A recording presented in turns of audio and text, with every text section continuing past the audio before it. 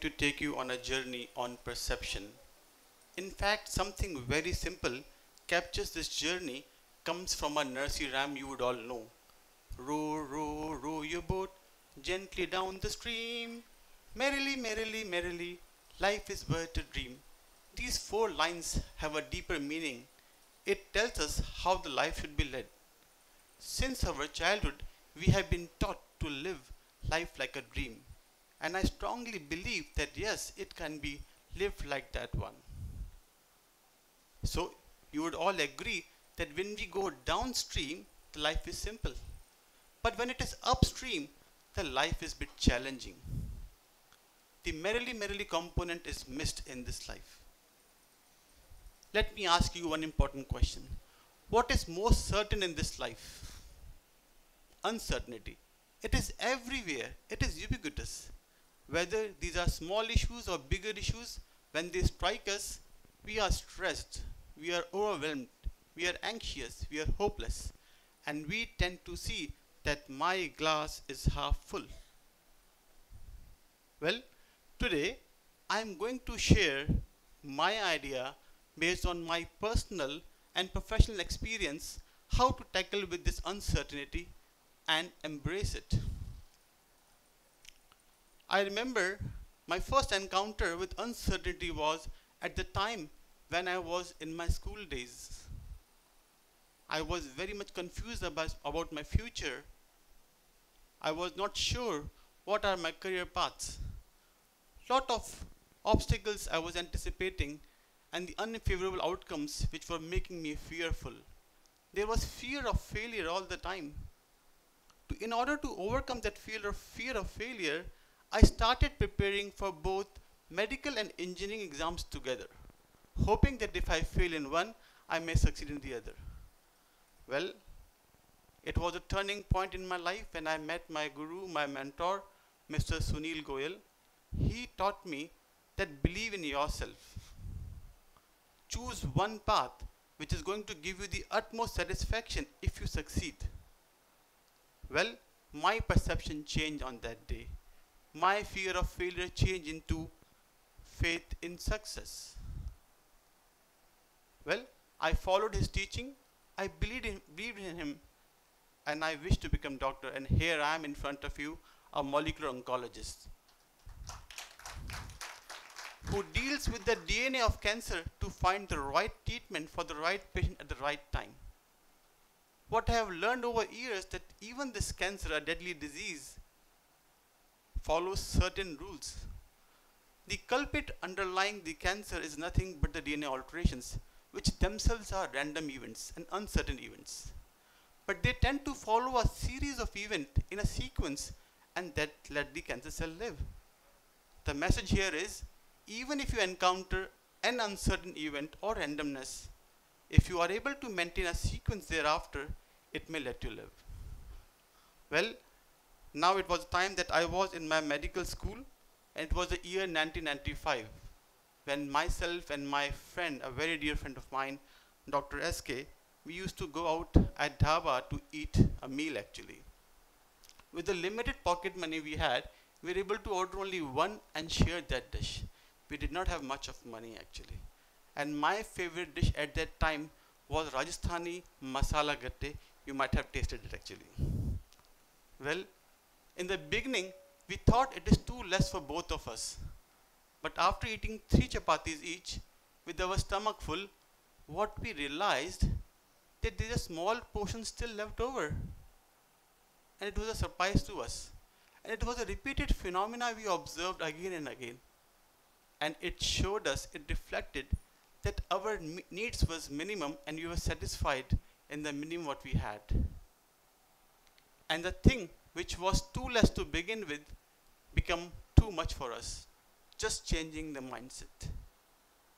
Well, quite a surprising story and interesting story actually.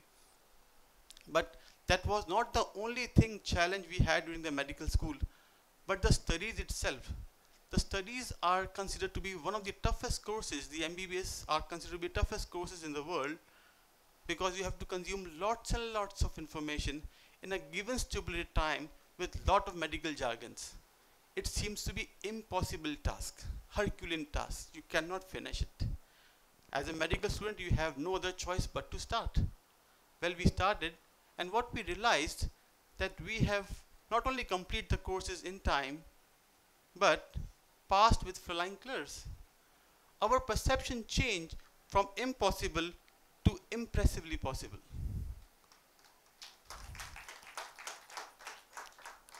Well, my dear friends, all these trivial examples, many of you may relate and many of you may not. But the fact of the matter is, whenever we are stricken by a big challenge, we think that our resources are limited. We are overwhelmed all the time. And it is a time that one should gather oneself up and start seeing forward. Start seeing one step at a time, not the entire staircase. One step at a time, not the entire staircase. And once you start moving forward, you will realize that you have come a long way up, and the feeling which was overwhelming once has now reduced. And introspect in your own life, you will find various such moments every day. Well, interestingly, fast forward few years, when I completed my studies from the reputed institutes from India and abroad, there came a second turning point in my life, when I was swamped with the misery, sorrow, and the death of my cancer patients. Statistics says that 1 in 9 individuals will develop cancer in their lifetime, and who is the unlucky one is uncertain. Knowing this number makes me powerless and hopeless. But when I see my patients, I feel responsible for them. I want to work for them. I want to be with them while they're on the treatment journey. I try to gather myself up, regain my strength, and start giving my positivity back to my patients. Even in this journey where I have learned, I have also changed my own perception of seeing cancer. And here, I have rephrased the word cancer into see answer. Look for answers. So, I don't give up on my patients at all. I always be there for them. During this process of giving my positivity to my patients, sometimes I get tired, burnt out. Well, again, my patients come for my rescue by showing their resilient, strong character. And that is where I have to be responsible for them once again, be with them. Today, I'm going to tell you a tale of a 35-year-old female, a young talented woman actually, who met with this uncertainty of cancer diagnosis. Well, she came to me with a lump in the breast. I investigated her, which came out to be breast cancer, and one of the trickiest breast cancer what we know, called triple negative breast cancer. Fortunately, the breast cancer was limited to the breast and the armpits, did not spread to other parts of the body. Well, it was a lucky one that she is in the early stage of cancer. Well, the first diagnosis made the patient anxious, and she started saying me, "Hey Dr. Verma, are you sure about this diagnosis?" She was under denial. She was not accepting that she is suffering from cancer.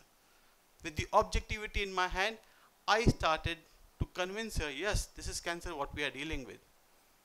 After she accepted that, she asked me a question. "Hey Dr. Verma, why me? Hey God, why me?" A 35-year-old is justified to ask that question actually. But I told her that I don't have answer to this tough question.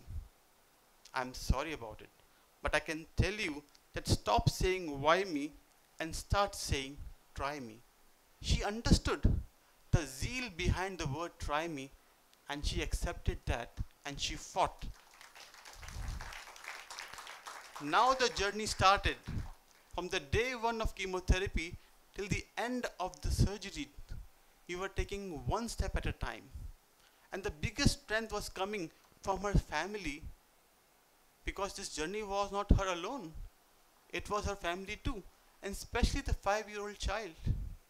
She was recovering from her painful realization of being a cancer patient.